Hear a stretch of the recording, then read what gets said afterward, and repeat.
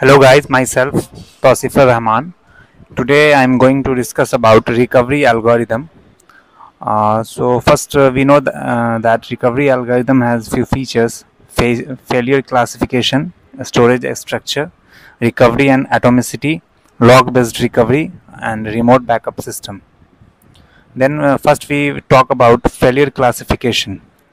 Failure classification having transaction failure. First, we talk about transaction failure.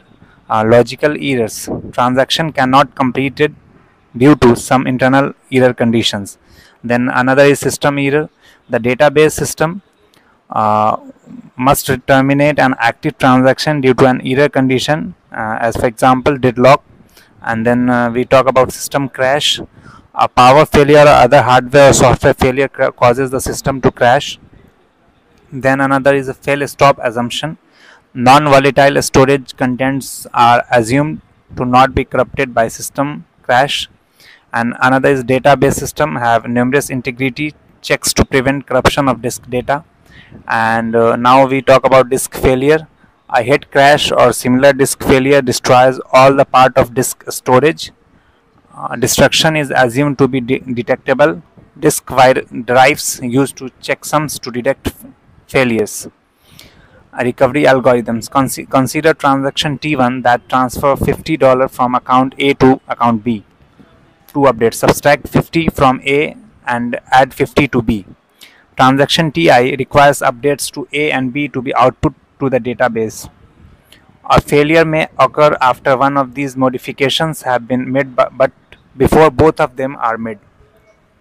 Modifying the database without ensuring that the transaction will commit may leave the database in an inconsistent state.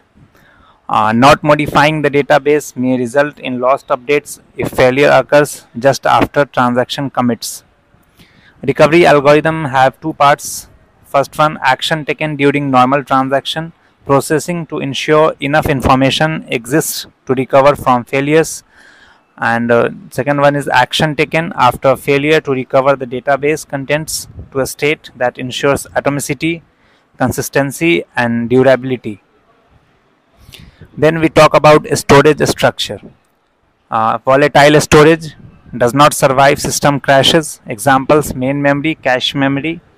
Non-volatile storage survives system crashes. Example: disk, tape, flash memory. Non-volatile battery backup, RAM, but may still fail losing data. And other one is stable storage, a mythical form of storage that survives all failure, approximated by maintaining multiple copies on distinct non-volatile media. See book for more details on how to implement a stable storage. We found this data from DBMS book, so we suggest to read the proper book. Stable storage implementation: maintain multiple copies of each blocks on separate disk. Copies can be at remote site to protect against disasters such as fire or flooding. Failure during data transfer can still result in inconsistent copies. Block transfer can result in successful completion. Partial failure: destination block has incorrect information. And then total failure: destination block was never updated. Protecting a storage media from failure during data transfer. One solution: execute output operation as follows. Assuming two copies of each block, write the information onto the first physical block. When the first write successful completely, write the same information onto the second physical block. The output is completed only after the second write successfully completes. That's all from myself. Now another slide will be redirected to MD Rashid. He completed the another slides. Hello, myself, I'm Rashid. I'm from BTech ITP section. I'm going to telling about stable storage implementation. Protecting storage media from failure during data transfer. And second one, copies of black many differ due to failure during outputs operation. To recover from failure, in this involved are all in consist blocks. The first one consist block First, find inconsistable block. The first one, expensive solution. In this, compare the two copies of every disk block. And second one, better solution.